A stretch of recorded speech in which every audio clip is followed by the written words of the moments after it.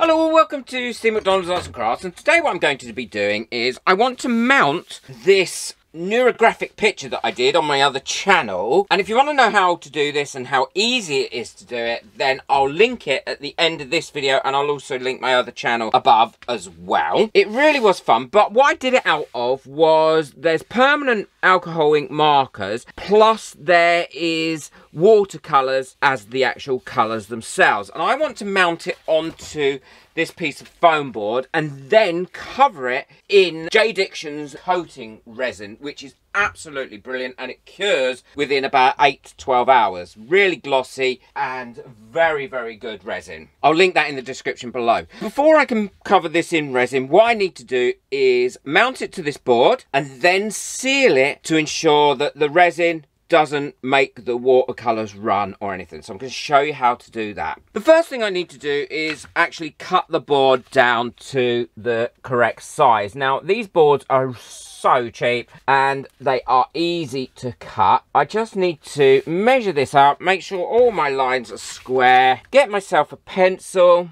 a soft pencil. Don't push too hard, you don't need to, and then line where I want that to be.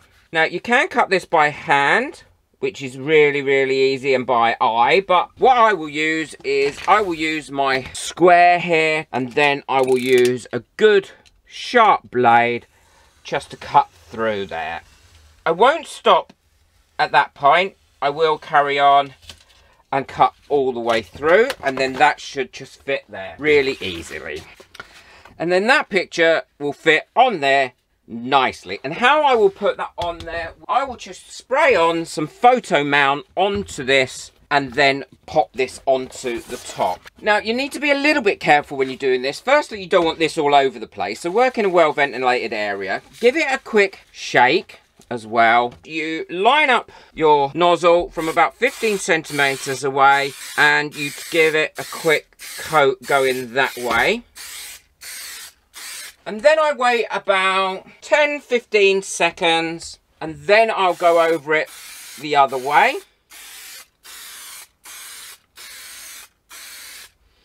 And again, I'll wait about 10-15 seconds before I line this up. Now, when I line this up, I want to line it up and make sure that it's really nice and square on here first, and then I'll allow it to fall back down, because you don't get no second chances with this. Once it's down, it's down. And this is a non-yellowing mount as well, so it won't cause any yellowing to your picture in any way, shape or form. And then I'll let that dry for about 10-15 minutes before I do the next stage of sealing it and just trimming it up and tidying it up if I need to. This is all sealed on there nicely now, and what I've also done is I've gone around the edges with an acrylic paint to not only seal the edges, but I also wanted those edges to be black as well, because I think it makes it look a little bit nicer than the white edges. And what I'm going to use is I'm going to use a crystal clear Seals and Protects, but you have to be very careful that you do this in a lot of different layers, because if you put too much on, it will make the stuff run. Now, I'm going to spray this on in probably 3 or 4 layers, but very thin ones. Now, if you can't get the Rust-Oleum Crystal Clear, then I will link one that's virtually the same in the description below. All you have to do is give your can a good shake. And then I tend to go on, when I'm doing this, from corner like that to this corner here. So I'll hold it on and I'll go over it, making sure in a sweeping motion like that, from that corner to that corner. I'll turn it round and then I'll go over it again from that corner to that corner. And then I'll leave that coat for probably about an hour before I then do the next one, which will go from that corner to that corner and then that corner to that corner. Okay, so now that's had 4 coats of that and it's dry, and I dried it in between using a hairdryer. What I'm going to do is just give it 2 sprays with a really good quality Yacht Varnish, and I find that this just gives that final seal and nothing then will come to any harm when I coat this in resin. And as you can see, none of my colours have run. that is still in as good a condition as it was when I first did it, but it's actually very well sealed. Now I'm going to let that dry overnight before I pour the resin over it, just to ensure that it's got every chance not to run. The really important thing is whenever you're covering any picture or anything with resin is to ensure that it's level. I have this mini level, and if it's not level, I just prop it up. Now here's the resin I'm using, the J Diction resin, and the link for that is in the description below. I've got it all mixed up. I've let it sit for about 5 or 10 minutes, so it just slightly thickens. Now pour this over really quite as evenly as you can. Spread it around. Don't just pour it in the middle in one big go. I've speeded this up. I'm not actually pouring at this speed. Oh, I wish I could work at this speed. It would be so nice. And then once you've got it all nicely poured over, I use this silicone brush to even out the coat on the top, trying not to allow it to overflow over the sides, unless it's something that you really want and you want the sides to be covered in resin.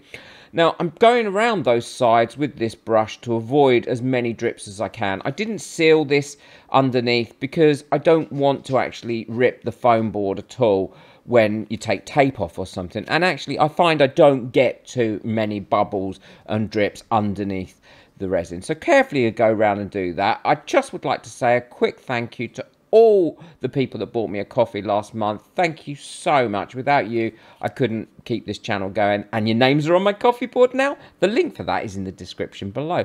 So once you're happy with it, then my first thing is to use a torch and go over and get rid of the bubbles. And if you have any persistent bubbles that are kind of sticking to the picture, then use the reverse end of one of the micro brushes to just knock those bubbles up, get them to float to the top, and then go over it again like I am here with my torch, and then leave it to cure.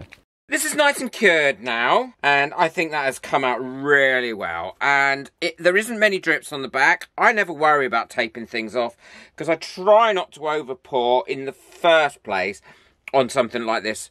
Although you do get some runoff, and that's why I like to have it on a silicone mat. And that runoff will come off really easy. And the other thing is, it cleans your silicone mat up lovely.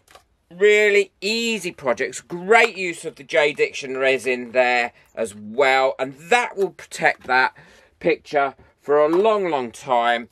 And because of the anti-yellowing properties of the resins that I use and the JD resin, that isn't going to yellow very quickly at all. There has been no bleeding whatsoever in that. That was sealed up lovely, and I think that's the main point of this, is to ensure that whenever you're using anything like watercolours or alcohol inks on a picture and you don't want them to bleed, is to ensure that you seal them, but seal them properly so that you don't get any damage done to what you've already crafted. Don't forget, if you want to check out how I did this neurographic art, I'll link that video at the end of this one, and I'll also link my other channel above. Please boot that like button. It really does help my videos to get out there. And if you're new to this channel, then hit that subscribe button and the notification bell. All the links to everything I've used are in the description below. Take care, enjoy your resin, bye.